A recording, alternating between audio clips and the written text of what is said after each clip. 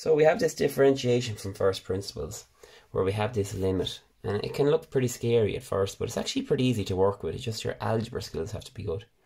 So it says that the derivative dy dx is equal to the limit as h goes to 0 of f of x plus h minus f of x all over h. This is the formula we need to know. So it's called first principles differentiation. So let's look at an example here for a second. I'll put this to the side because I might use it again in a minute. So here's a simple derivative to get. So f of x equal to 2x squared plus 9x. We should know maybe on the top of our head now at this stage that by the power rule this should be 4x plus 9.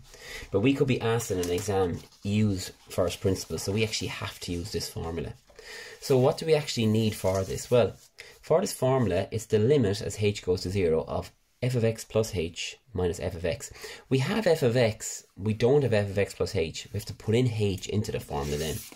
So let's actually get this stuff here, f of x plus h. So this is going to be replacing everywhere that there is an x with x plus h. So it's going to be 2 times x plus h squared plus 9 times x plus h.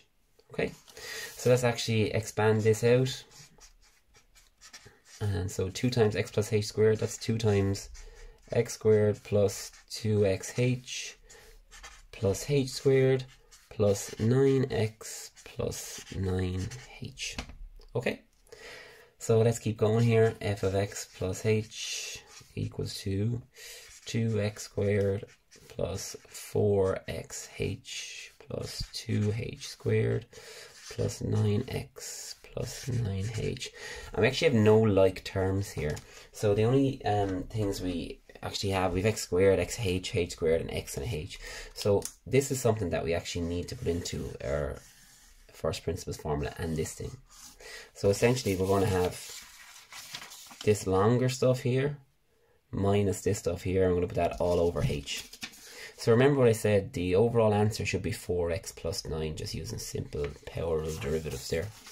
Okay, so looking at our formula, it says that the derivative dy dx is going to be equal to the limit as h tends to 0 of firstly f of x plus h, all this stuff here, 2x squared plus 4xh plus 2h squared plus 9x plus 9h. Now it says minus then f of x, so that's minus this stuff here, so minus, and let's use brackets, 2x squared plus 9x. So yeah, it's pretty long across the top, and that's all over h. So if it gets very difficult, it may be better to start the top line out first, but you can never forget that you have to divide h into each term then.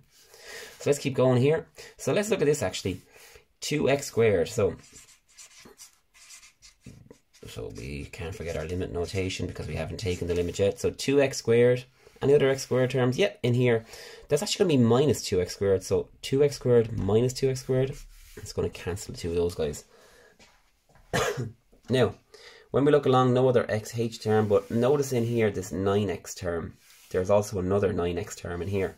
So these are also going to cancel each other because that's going to become a minus 9x term. So what am I left with?